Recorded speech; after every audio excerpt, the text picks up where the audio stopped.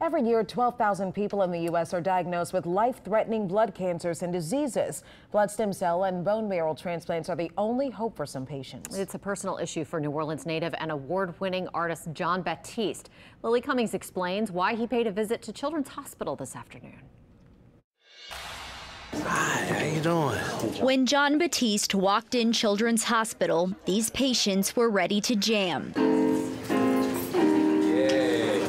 Batiste and his new band members stole the show, including 6-year-old Emmett, who came to Children's Hospital after receiving abnormal blood work. The diagnosis, which is acute myeloid leukemia. He needs a bone marrow transplant. Nonprofit Be the Match connects patients like Emmett to selfless donors. All it takes is a mouth swab. The Marrero family has been waiting for months. It would be a blessing to have more people. New Orleans native Jon Batiste has experienced the work of Be the Match firsthand.